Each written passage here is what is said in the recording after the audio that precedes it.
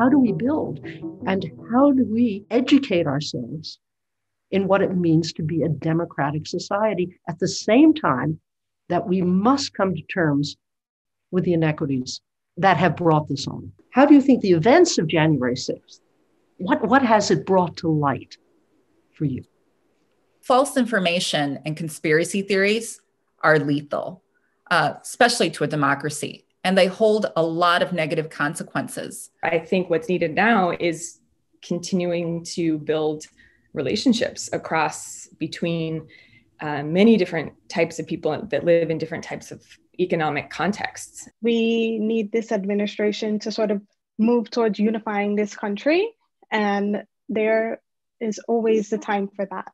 To really fix American democracy, we need substantial change. If the ways we are engaging aren't resulting in the social contract and the vision of the democracy we seek to achieve, it's maybe time to have those harder standards. If you're watching a group of far right-wing people storming and occupying a parliament, this has already created a very dangerous paradigm for the future and for every society in the world.